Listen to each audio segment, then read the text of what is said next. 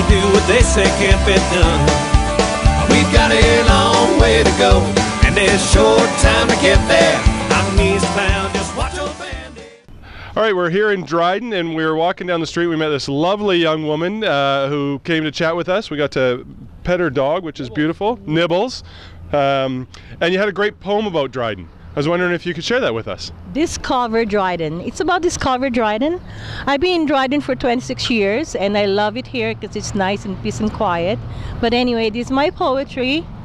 It's about Dryden. Discover Dryden. Stepped into little town Dryden, here in the heart of Ontario's land. Amazed to see discovery. Max the moose whisper, "Welcome to Dryden." A moose call heard across the mile. A mile where lonely loon call everyone's attention. Their lovely feathers touch of creative art. Any artist love to portray their mystic beauty.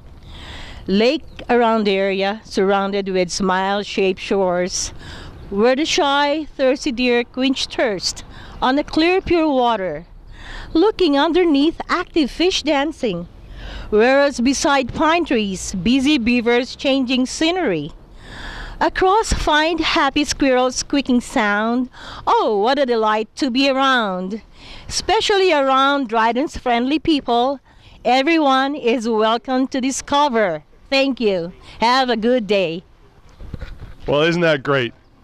And, can we just get your name for the record? Maria Luisa Delaney. Wonderful.